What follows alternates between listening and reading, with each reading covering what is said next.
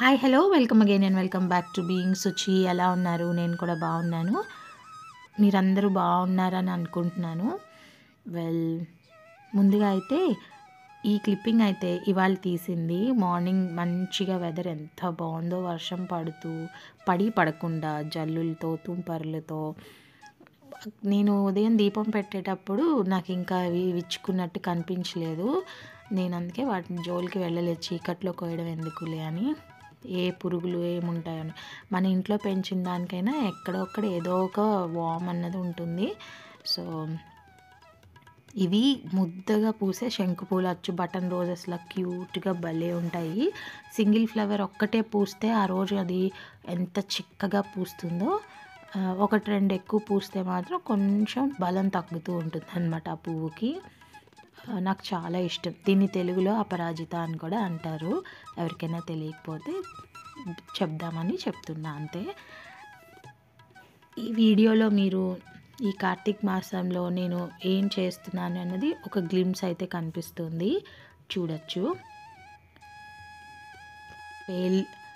80-90% of the day except Sundays నేను ప్రతిరోజు 5 లోపల ఆర్ 5:30 లోపల మ్యాక్సిమం దీపం అయితే పెట్టుకుంటున్నాను అనమాట, సూర్యోదయానికి ముందే. అండ్ లాస్ట్ టైం మీకు నాగుల చవితి వీడియో అవన్నీ చూపించాను కదా, సో వాటి తర్వాత తీసిన పూజ క్లిప్స్ అనమాట అక్కడక్కడ. సో నా లైఫ్ ఎలా ఉంటుంది అన్నది ఈ వీడియోలో మీరు చూస్తారు. సో చాలా అంటే చాలా ప్లెజెంట్గా అనిపిస్తుంది ఈ మంత్ అంతా కూడా. వెదర్ బాగుంది, మన వే ఆఫ్ థింకింగ్ కూడా మారుతోంది ఏజ్ కూడా పెరిగే కొద్దీ అని నా అభిప్రాయం. సో నేను ఖాళీగా బోర్ కొడుతుంది, డేలో చాలా టైం అనేది ఉంటుంది. యూట్యూబ్లో వీడియో పెట్టినంత మాత్రాన కంప్లీట్లీ 24 hours నేను బిజీ అని కాదు. నేను ఫ్యామిలీ అందరూ ఉన్నప్పుడు ఫోన్తో రికార్డులు చేసుకుంటూ వాయిస్ ఓవర్ ఇవ్వడానికి నాకు అవ్వదు ఇంట్లో. అందుకని చెప్పి నేను కంప్లీట్లీ అసలు ఆ దృష్టి వైపు వెళ్ళను, అంటే ఆ దృష్టి పెట్టను దాని మీద, ఆ వైపు వెళ్ళను. సో మా నేబర్, నాకు ఒక మంచి ఫ్రెండ్స్ ఉన్నారు ఇక్కడ నేబర్స్లో. సో అందులో ఒక ఫ్రెండ్తో నేను టెంపుల్కి బాగా వెళ్తున్నాను. నాకు తెలిసి హైదరాబాద్ వచ్చాక 4 yearsలో ఈ మంత్లో వెళ్ళిన అన్నిసార్లు ఏ టెంపుల్కి కూడా నేను వెళ్ళి ఉండను. సో మాకు చక్కగా దగ్గరలో వాకబులే, కానీ అంత వాక్ చేసే బద్ధకం కదా మనకి. అందుకని ఆటోలో చక్కగా టెంపుల్కి అయితే వెళ్ళిపోతున్నాము. ఈ పర్టికులర్ డే రోజు నడిచే వచ్చాం అనమాట. సో ఎంత డిస్టెన్స్ ఉంటుందో చూద్దాము అని. తినే నా ఫ్రెండ్ నాకు మంచి గైడ్ అని కూడా చెప్పచ్చు చాలా విషయాల్లో. మంచి మోటివేషన్ కూడా ఇస్తూ ఉంటుంది. తన దగ్గర నేను డిజిటల్ మార్కెటింగ్ కూడా నేర్చుకున్నాను. మీలో ఎవరికైనా అసలు డిజిటల్ మార్కెటింగ్ మీద ఐడియా ఉండి ట్రైనింగ్ తీసుకోవాలి అనుకుంటుంటే నాకు మెసేజ్ చేయండి కామెంట్లో, నేను మీకు అప్డేట్ చేస్తాను. అండ్ స్మాల్ బిజినెసెస్ వాళ్ళకు కూడా మనం చక్కగా హెల్ప్ చేయొచ్చు. అట్ ద సేమ్ టైం మనకు కూడా సోర్స్ ఆఫ్ ఇన్కమ్ అన్నది జనరేట్ అవుతూ ఉంటుంది. అది చిన్నదైనా పెద్దదైనా సరే మనకి ఇప్పుడు ఎస్పెషలీ ఇలా యూట్యూబ్ సోషల్ మీడియాలో ఉండేటప్పుడు ఈ డిజిటల్ మార్కెటింగ్ చాలా హెల్ప్ అవుతుంది అన్నమాట. సో దాని గురించి డీటెయిల్డ్గా ఇంకో వీడియో చేద్దాం మనము ప్లాన్డ్గా. క్వశ్చన్స్ ఉంటే అడగండి, నేను మంచి వీడియో ప్లాన్ చేస్తాను.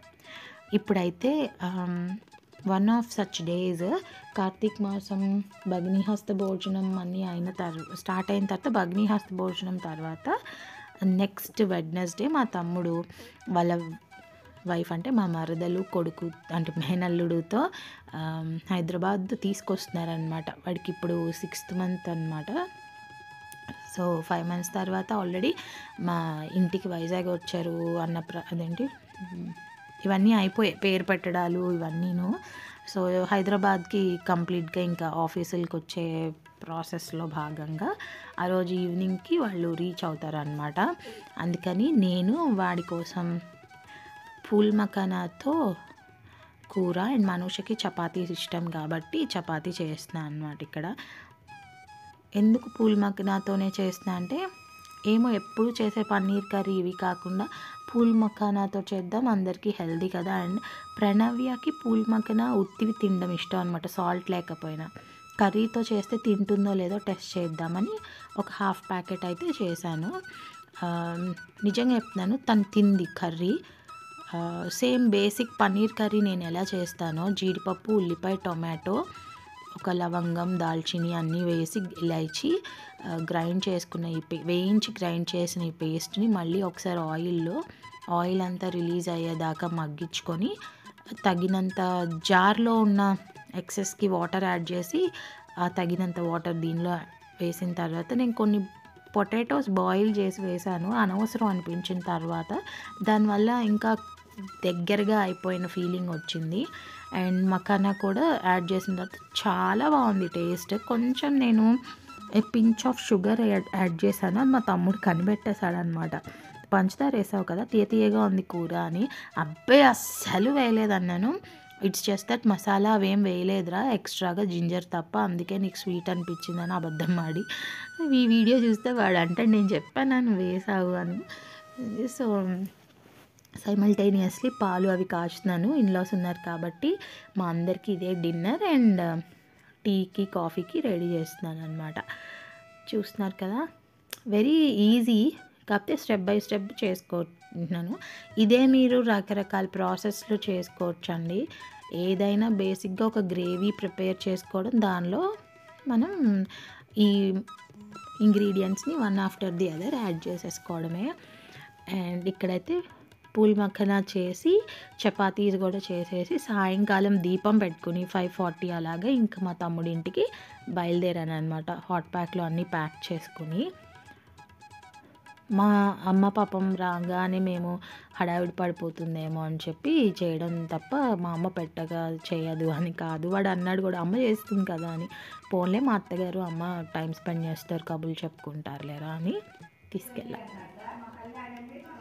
ఇక్కడైతే వాడికి వెల్కమ్ చేయాలి కదా, వాడు రావడానికి ఇంకా టైం ఉంది. జెప్టోలో ఫ్లవర్స్ ఆర్డర్ చేసి ఆ రోజు ఎన్ని ఫ్లవర్స్ వెతుకుతున్నా మా ఏరియాలో దొరకలేదు. ఉత్తప్పుడు దొరుకుతాయి కానీ ఇంకా జెప్టో మీద ఆధారపడ్డాము. అప్పుడప్పుడు జెప్టోలో కొనడం తప్పలేదు, బాగుంటాయి కూడాను.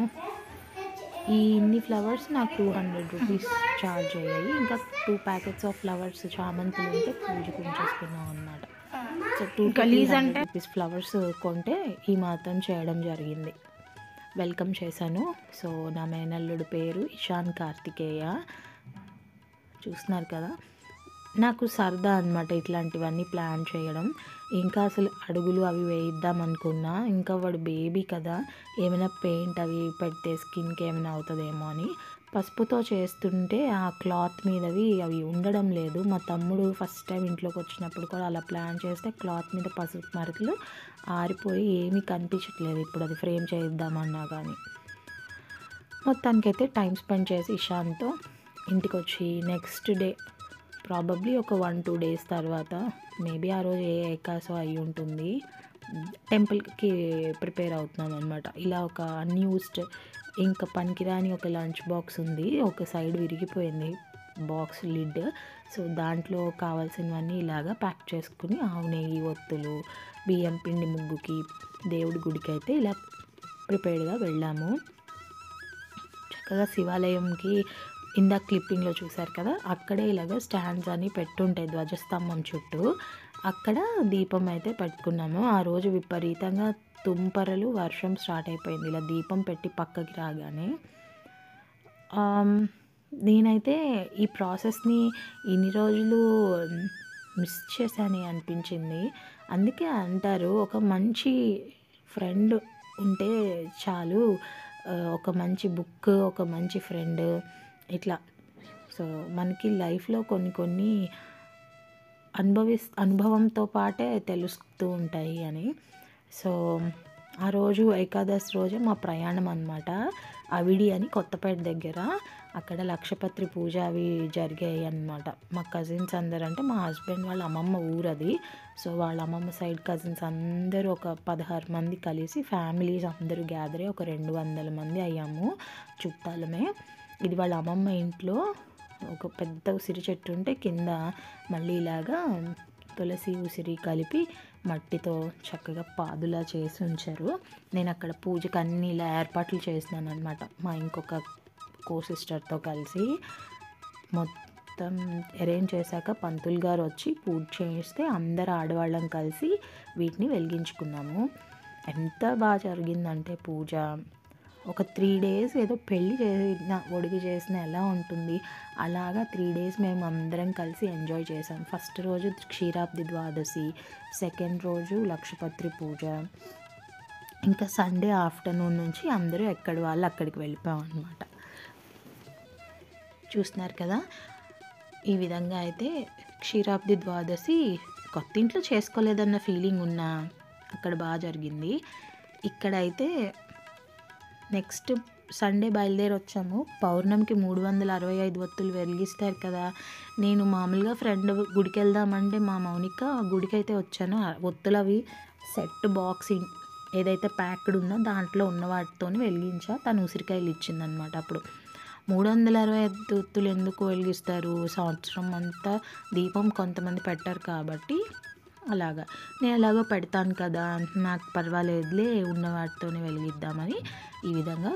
మళ్ళీ ఇది వేరే గుడి, ఒక గాయత్రీదేవి టెంపుల్ ఉంది, అందులో శివుడు చిన్న మందిరం ఉంటుంది, ఆ వెనకాల వెలిగించుకోవడానికి ప్లేస్ ఉందన్నమాట. ఇది అదే వీక్లో ఒక ఫ్రైడే. యూజువలీ ప్రతిరోజు వీడియో స్టార్ట్ చేస్తా అండి చేద్దామని, ఎక్కడో ఒక్కడ నాకు ఏం పెడతాం అందరూ చేసేదే కదా అన్నట్లు అనిపించి ఆపేస్తూ ఉంటాను అనమాట. సో ఫ్రైడే రొటీన్లో భాగంగా పొద్దున్నే ప్రణవి వెళ్ళిపోయిన తర్వాత క్లిప్స్ తీసా. ఉదయం హడావిడి అయిపోతుంది ముగ్గు అవి చూపించడానికి. సో చక్కగా ఒక చిన్న ఉర్లి అయితే డెకరేట్ చేసుకున్నాను మంచిగా. ఇది ఫ్రైడే మార్నింగ్ పూజలు చేసిన క్లిప్స్ అనమాట. కొంచెం ఐ థింక్ ఆ రోజు ప్రణవి వెళ్ళాక చేసుకున్నాను అనుకుంటా పూజ. పూలు తెచ్చుకున్న ఎల్లో కలర్వి మణిద్వీపవర్ణం చదువుకున్నాను ఆ కలర్ పువ్వులతో. ప్లెజెంట్గా ఉంది. ఒక 1 such day అండ్ ఈవినింగ్ కూడా ధూపం అన్నీ వేసుకున్నాను. సో ఈ విధంగా అయితే రోజులు గడుస్తున్నాయి. మీవి ఎలా గడుస్తున్నాయో కామెంట్ చేయడం మర్చిపోకండి. ఇప్పుడైతే చిన్న క్లిప్ ఒకటి ఉంది, కార్తీక సోమవారం నిన్న కదా, నిన్న షూట్ చేసింది, అది కూడా షేర్ చేస్తాను. ప్రణవికి స్కూల్ నుంచి రాగానే మనకి సీజనల్ ఫ్రూట్స్ అనేవి పెట్టడం ఇంపార్టెంట్ కదా. తను ఎలాగో ఈ మధ్య సిక్ అయింది, మళ్ళీ ఆ ఊరు వెళ్ళి రాగానే 5 day ఫీవర్, తనకి సమ్ అలర్జీ అయితే ఉంది. ఇప్పుడు కోల్డ్ కంటిన్యూస్గా ఉంటుందని డాక్టర్ చూపిస్తే could be pollen allergy are dust అలాంటివి ఏవైనా మీ ఇంటి చుట్టుపక్కల ఉన్న పొల్యూషన్ వల్ల కానీ రావచ్చు అని చెప్పారు. సో ఫ్రూట్స్ అయితే స్ట్రాబెర్రీస్, ఈ కొంచెం bowl of strawberry 110 rupees. So తనకి ఇష్టం అని చెప్పి నేను అది ఈవినింగ్ రాగానే స్కూల్ నుంచి అదే స్నాక్ అనమాట. After దిట్ she went to abacus and dance, తర్వాత సంగీతం క్లాస్ ఉంటుంది మండే. అండ్ ఇక్కడైతే డిన్నర్కి నేను పూజ చేసుకుని సాయంత్రం క్యాప్సికమ్ పొటాటో టొమాటో వేసి చపాతీలోకి చేస్తుంటాయి కూర రెగ్యులర్గా. నాకు అది రైస్లోకి సాత్వికంగా అనిపిస్తుందని అది చేశాను. దాంట్లో ఎటువంటి మసాలా ఆనియన్ అవి ఉండవు, ఉపవాసం కాబట్టి మండే.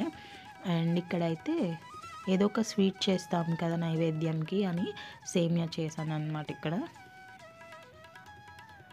రసం, రైస్, కూర విత్ సేమియా. ఇది నిన్న రాత్రి మా కార్తీక సోమవారం ఉపవాస విరమణ భోజనం అది మొత్తానికైతే. సో మేబీ కంటిన్యూస్గా పెట్టడానికి ట్రై చేస్తూ ఉంటాను, మీరు కూడా చూస్తూ ఉండండి. బీయింగ్ సుచి ఛానల్ని ఎప్పట్లాగే ఆదరించండి. Thank you so much for watching. Keep loving and keep sharing. Bye.